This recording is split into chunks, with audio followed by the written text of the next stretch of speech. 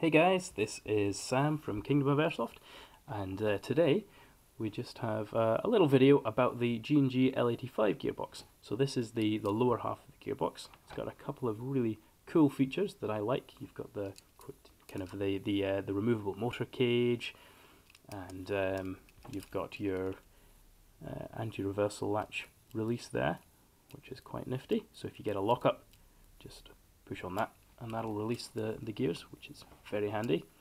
And obviously the kind of quick detach top half of the gearbox there. Now, one feature that's often misunderstood is this funky set of wiring at the front here. So what that is, basically kind of hardwired electric braking. It stops the motor faster. So when the trigger block inside here snaps back into the rearward position, it connects into this extra wire back onto the motor and stops the motor faster.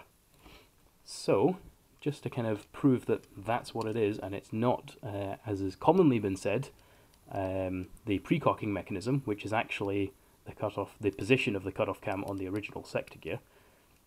I will show you it on semi-auto, and you'll notice that the gears always stop at exactly the same point.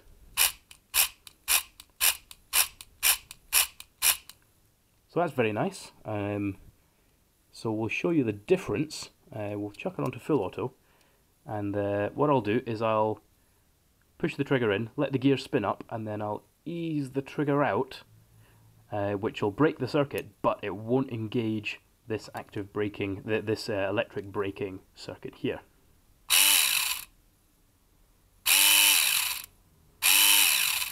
You see the gears take quite a long time there to spin down, but if we push it in and then bring it back kind of in a slightly more snappy manner, the gears stop a lot faster, which is really nice.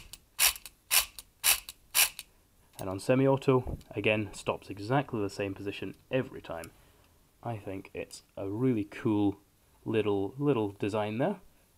That is quite often overlooked or misunderstood, and it shouldn't pose any problem. Well, it doesn't pose any problem to running MOSFETs or anything else really. You just need to occasionally make sure the contacts are cleaned out, and make sure you've got the little spacing shims underneath the bracket here to make sure it's not going to cause any binding of the trigger block. There we go.